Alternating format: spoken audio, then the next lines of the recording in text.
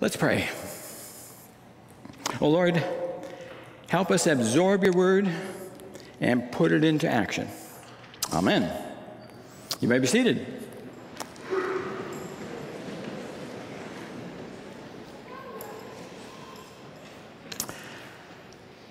There's a story about a person of great trust and wisdom in the second chapter of Daniel in the Bible. The person of great trust in the God that we worship is Daniel. And in the story today, he also exhibits great wisdom. Last week, you started getting acquainted with three young Jewish men, Daniel, Hananiah, Mishael, and Azariah. After being taken into captivity in Babylon, they were given 3 years of training in the things Babylonian. And after that time, they exhibited great knowledge and understanding. And so the king of Babylon brought them into his government service. Nebuchadnezzar was the king of this far-reaching empire, covering much of the Middle East, as we heard in the news these days, including all the lands of Iran, Iraq, Syria, Israel, Jordan, Saudi Arabia, down to Egypt and up parts of Turkey. Well, one night this mighty king had a dream. The Bible says Nebuchadnezzar had dreams, his mind was troubled, and he could not sleep. So the king summoned the magicians, enchanters, sorcerers, and astrologers to tell him what he had dreamed. When they stood before the king. He said to them, "I've had a dream that troubles me, and I want to know what it means." Like many people in our day, probably, does my dream have a meaning? He wanted to know what the meaning was. So he called together this group of people, wide-ranging expertise and capabilities, and told them he had a dream that he wanted them to interpret. However, he shrewdly told them they should tell him the dream and then interpret it. Look at the kinds of people he brought together here: magicians, enchanters, sorcerers, astrologers. Nebuchadnezzar does not tell him his dream. If he had, it would have been easy for people to put some interpretation to it, right? 50 people would have had 50 different interpretations. So again, I think he was shrewd in saying that, but perhaps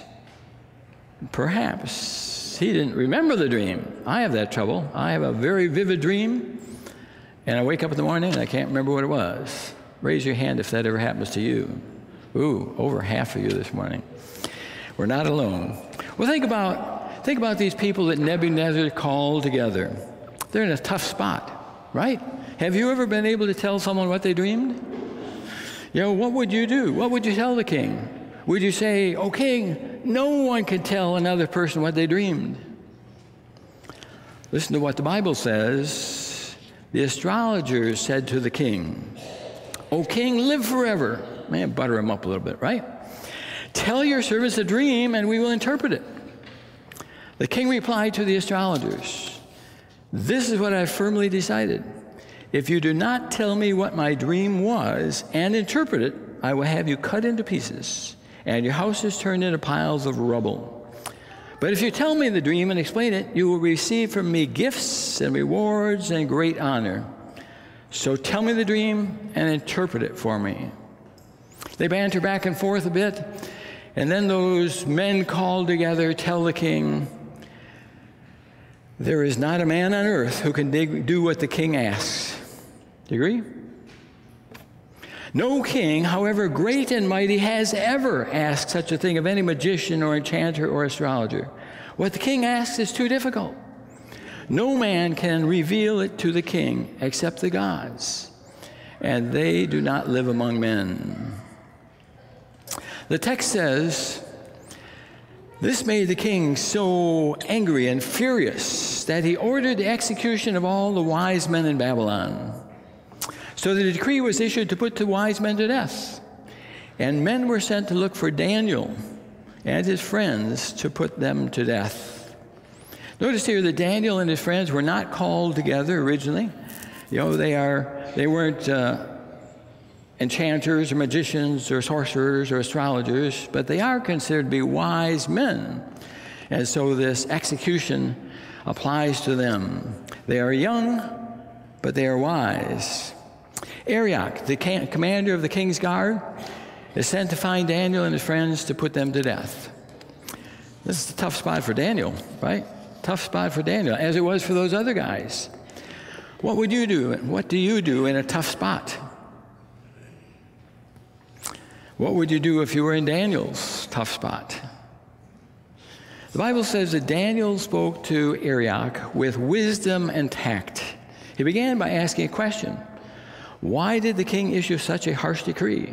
So Arioch explains what happened and why this edict that wise men should be killed. At this, and listen, at this Daniel went into the king and asked for time so that he might interpret the dream for him. Then Daniel returned to his house and explained the matter to his friends, Hananiah, Mishael, and Azariah. Daniel urged them to plead for mercy from the God of heaven concerning this mystery, so that he and his friends might not be executed with the rest of the wise men of Babylon. We see here that Daniel truly is wise. He knows who to turn to. The men that had said to the king, what? No one can reveal it to the king except the gods, and they do not live among men. But Daniel is wise because he knows the true God. He knows who to turn to. There are gods that people acknowledge in worship, but they're all fictitious gods, right? There's only one true God, the God who reveals himself in the Bible. He's the true God because he's the only God who's alive, the only God who has any capabilities. No other God, none of those fictitious gods can do anything. We're going to address that more in another message. But the Bible says, as you heard, the fool says in his heart, there is no God. We have some people in the world today who say that, don't they? There's no God. They're fools. A wise person not only knows that there is a God, a wise person knows who that God is and trusts him. It's the God revealed in the Bible. It's the God who created the heavens and the earth and sustains them with his power. It's the ruler of the heavens and the earth and every continent and every country. He's the one who rules the wind and the waves, the trees and the fields, and every living creature. That's the God who's alive. The true God had told his chosen people, the Israelites, as he brought them out of slavery in Egypt, Exodus 20, you shall have no other gods before me. You shall not make for yourselves a carved image or any likeness of anything that is in heaven above, or that is in the earth beneath, or that is in the water under the earth. You shall not bow down to them or serve them. For I, the Lord your God, am a jealous God, or I am a zealous God. Unfortunately, God's people throughout the Old Testament era had largely forgotten that command and forgotten God. But Daniel and his friends are among that small percentage of Jews who are still worshiping the true God. They still remember that God. They still honor that God. He's the creator and the sustainer. He's the God who saves. As the book of Proverbs tells us, the fear of the Lord, or the reverence of the Lord, is the beginning of wisdom. Trust in the Lord with all your heart and lean not on your own understanding. Trusting in the only true God is wise. A fool says in his heart, there is no God. At this point in the story, Daniel now calls out to God in prayer. He wisely calls out to God in prayer about this problem, situation he's facing. He also gets his friends praying. And God answers, listen, during the night, the mystery was revealed to Daniel in a vision. So recognizing God for who he is, isn't it wise to talk to God in prayer? Isn't it wise to trust him for the perfect answer? You know, the Almighty God who reveals himself in the Bible is the God we can rely on. He truly is God, and it truly is wise for us to rely on him. We know that he hears prayer. We know that he answers prayer. Now, he may not answer prayers the way we want to, the way we envision, but God's answer is always the perfect answer because he is holy. He is holy. Everything he does is perfect. And we can trust God's answers to always be the perfect answers. Isn't it wise then for us to talk to God in prayer and to expect his perfect answers? I'm guessing that many of you have expanded your prayer life over the years. I encourage you in that, and I urge you also to help your sons and daughters or grandchildren to also become prayers, people who pray, who trust God and his perfect answers. And imagine there's some of you who have gradually diminished your prayer life over the years, perhaps halfway giving up on God. But let me urge you to be renewed in your fervor for prayer, trusting that God's answers are perfect answers. God answers the prayers of Daniel, Hananiah, Mishael, and Azariah. God told Daniel Nebuchadnezzar's dream and the interpretation. So Daniel immediately praises God. Praise God. These words of praise are recorded in the second book of Daniel. Kind of think through these words with me as I read them. Praise be to the name of God forever and ever. Wisdom and power are his. He changes times and seasons. He sets up kings and deposes them. He gives wisdom to the wise and knowledge to the discerning. He reveals deep and hidden things. He knows what lies in darkness, and light dwells within him. I thank and praise you, O God of my fathers. You have given me wisdom and power. You have made known to me what we ask of you. You have made known to us the dream of the king. Notice that Daniel here in this prayer is focused on God. He's not focused on himself, what a great man he is, that God has favored him. He's focused on God. Daniel acknowledges that God is God forever and ever. No, he more than acknowledges him. He praises him. He lauds him, extols him for his wisdom and his power. He's the God who changes seasons. He's the God who sets up and deposes kings, not only 2,000 years ago, 1,000 years ago, but today. And yes, he is the God of light who brings out the things that are hidden in darkness. That's our God. Notice again that Daniel is focused on God, not focused on himself, not focused on himself. The Bible says, then Daniel went to Arioch, whom the king had appointed to execute the wise men of Babylon, and said to him, do not execute the wise men of Babylon. Take me to the king, and I will interpret his dream for him. Arioch took Daniel to the king at once and said, I have found a man among the exiles from Judah who can tell the king what his dream means. The king asked Daniel, are you able to tell me what I saw in my dream and interpret it? And Daniel replied, taking no credit for himself, but again, praising God in front of the king. No wise man, enchanter, magician, or diviner can explain to the king the mystery he has asked about. But there's a God in heaven who reveals mysteries. He has shown King Nebuchadnezzar what will happen in days to come. Your dream and the visions that pass through your mind as you lay in your bed are these. Notice again that Daniel praises God in front of the king.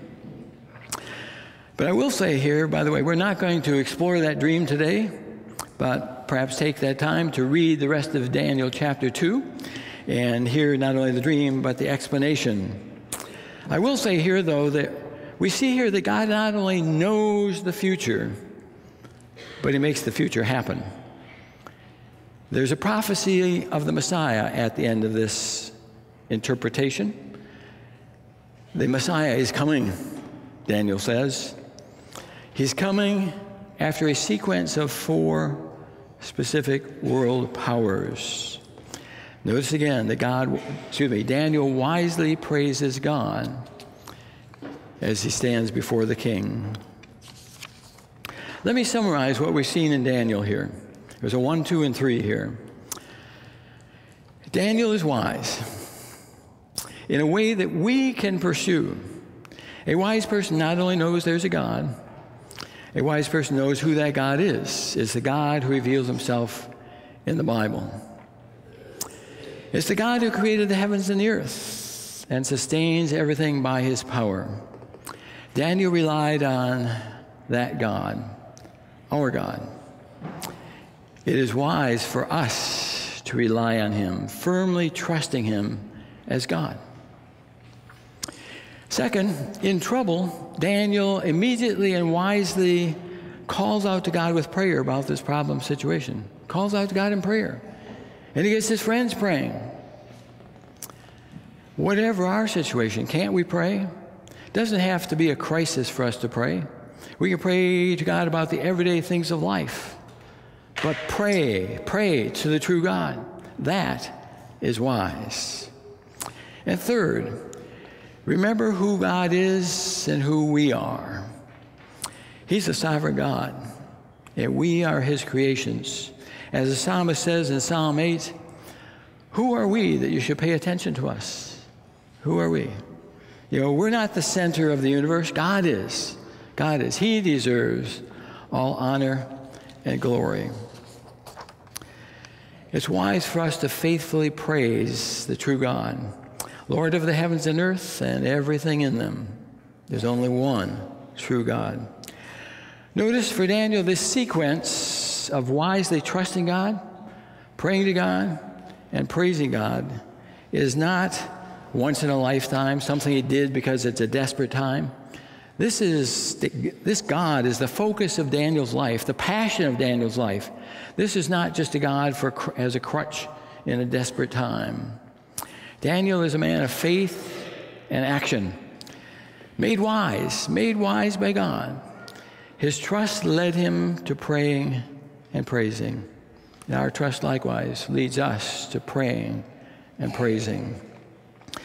In that era of Old Testament history, there were certainly other people who trusted the true God. A very small number, it seems, though. They put their trust into action. People like the prophet Jeremiah, prophet Ezekiel. However, most people in Judah, most people, had drifted away from God and were actively worshiping other gods or mixing their rituals of multiple gods. They ignored God's warning through the prophets. And that led to God's severe discipline, letting his people being overtaken by the Babylonians, which left huge percentages of the Jews dead and others taken into captivity. The eternal God, God of mercy and grace, has called us to be his people. It's for our good, not his, that he tells us, commands us, as Jesus reiterated in our gospel reading. Love the Lord your God with all your heart, and with all your soul, and with all your mind, and with all your strength. That's God's command to us as well. Love the Lord your God.